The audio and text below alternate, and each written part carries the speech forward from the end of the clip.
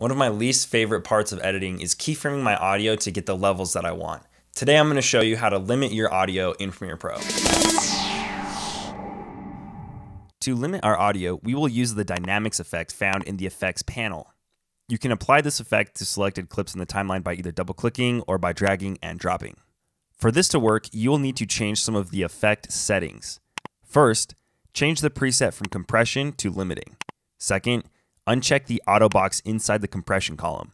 Third, in the bottom right box titled Threshold, you can set the max decibel level that you want to limit your audio to. I am going to set mine to -6. Now that we have successfully added and configured the effect, I will duplicate this clip and disable the effect on the second one so we can see the difference. Watch the audio meters as we play back.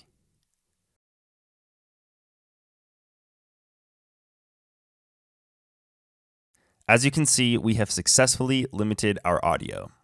If you found this tutorial useful, go ahead and subscribe to my channel and leave any questions in the comments below if you have any.